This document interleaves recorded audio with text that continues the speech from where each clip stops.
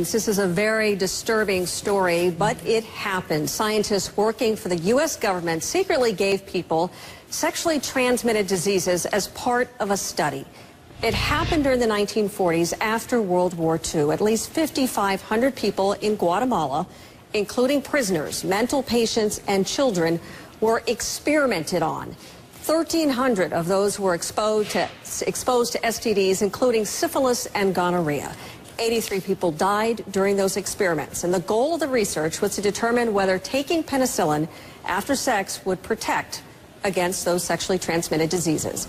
It was a medical priority at the time, especially in the military. Well, last fall, President Obama ordered a review of what happened, and now that panel has come out with its report.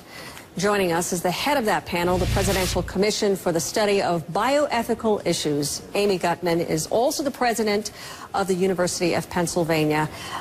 Professor, first of all, explain to us what your panel has learned about this, perhaps even the most disturbing information about what your panel discovered. A group of medical researchers, doctors and scientists working for the American government between 1946 and 1948 treated their fellow human beings in a way that can only be characterized as egregious and shocking.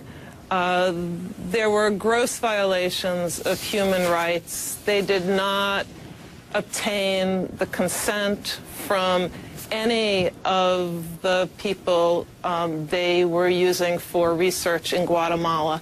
And those people included some of the most vulnerable populations in Guatemala: mental patients, soldiers, children. How did they infect them?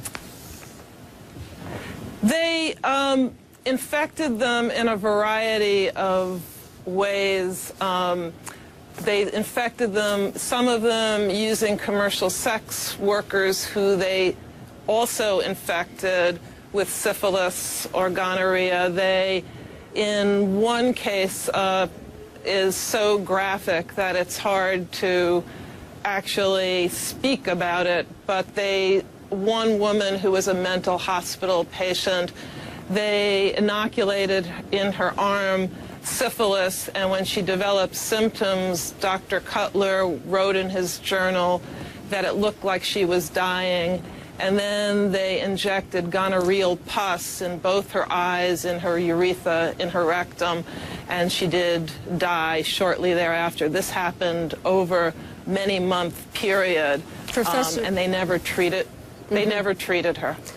This group of researchers actually actively inoculated people and did not obtain their consent. And earlier, in an experiment in Terre Haute, Indiana, they took pains. They knew that they did have to ethically and legally obtain a informed consent, and yet they went to Guatemala and they didn't do so.